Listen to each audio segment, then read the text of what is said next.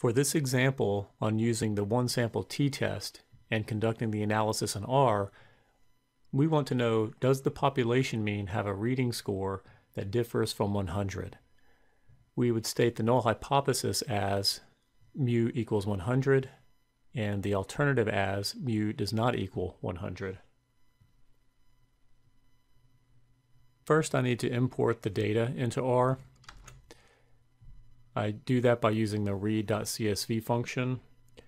And after importing, I'm going to use the head function to check that the import went okay. And this is showing me the first few rows of data and all the columns of data I had in the file. For this analysis, I'm going to use the variable called read score. The one sample t-test with a two-sided alternative is executed by using the t.test function. X is going to equal to my dependent variable, which is going to be x $read score. And I need to give it the value specified by the null, which was that mu equals 100.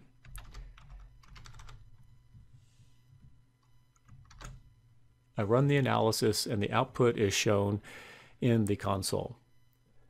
The first line of the output tells me that I did indeed run a one sample t-test. And that's important because this same function can be used to do a one sample t-test, an independent samples t-test, or a dependent samples t-test. And it's important to verify that you ran the correct test. The line that begins with data tells me that my dependent variable was the reading score, and that's what I wanted, so that's good.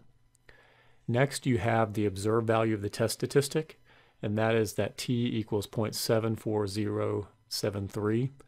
It had 39 degrees of freedom and a p-value of 0.4633.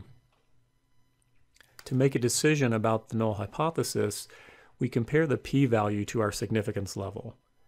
If we used a significance level of 0.05, then we fail to reject the null hypothesis in this case because the p-value is much larger than 0.05. To say it again, the p-value for this test statistic is 0.4633. That is greater than the significance level, therefore we fail to reject the null hypothesis. Just beneath the row that shows the test statistic, it shows the alternative hypothesis that we used, and we can see that the alternative hypothesis was that the true mean is not equal to 100. That tells us that we did indeed conduct a two-tailed or a non-directional test. The next piece of information shows the 95% confidence interval for the population mean. We see that with 95% confidence, the population mean is between 96.69 and 107.13. The value 100 is in that interval, and that's why we failed to reject the null hypothesis. The remaining bit of output is not that important for a one sample t-test. All it is showing you is the sample mean. That piece of information is very important when we do the independent samples and the dependent samples t-test. But for now, we will just ignore it when interpreting the output.